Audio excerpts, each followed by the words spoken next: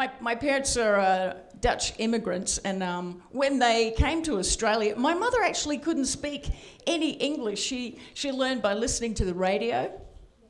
Finish your dinner and go to bed, or the hits just keep on coming.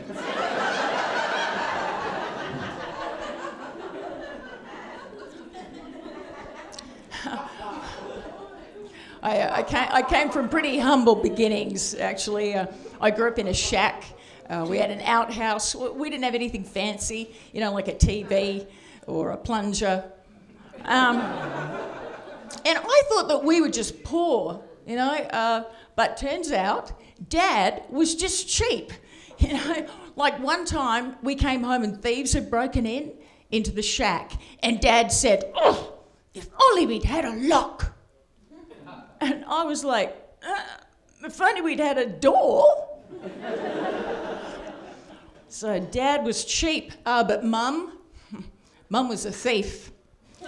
Like at a restaurant, Mum would open up her purse and take the salt and pepper shakers, or a spoon, right? Sometimes a cup. That's what going Dutch really means. And I was like, why do we have to be that Dutch? You know? Why couldn't we have been a little more German, taken everything? Right? All I wanted was a TV and a little puppy named Schmeckle.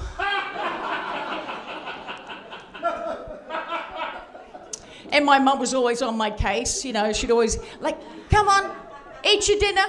There's a starving child in India who doesn't have any food. And like, I didn't know, you know, I figured that kid was listening to his mum, you know. Come, Punjab, sitting down and watching television. There are children in Australia who don't even have a TV. I don't care if you don't like Real Housewives of Calcutta, you will be watching it. I tried to be a good mum. Good mums do things like bake a cake, then let you lick the beaters. Yeah, you know. Great mums turn them off first.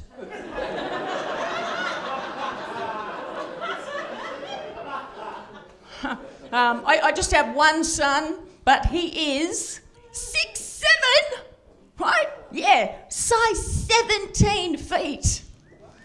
Apparently, my uterus is an overachiever. Yeah, but at birth, he was 16 pounds, 32 inches. Well, it felt that way. He pretty much stepped out and called Uber for a ride home, right? Thing is, like, I'm so proud. Like, I'm so proud of him. You know, it's unjustified, but I'm proud. Like, oh, your son went to Harvard? Ha! Mine's 6'7". You know, your son's going to be a doctor? Ha! I dropped a giraffe! You guys have been great. Thank you.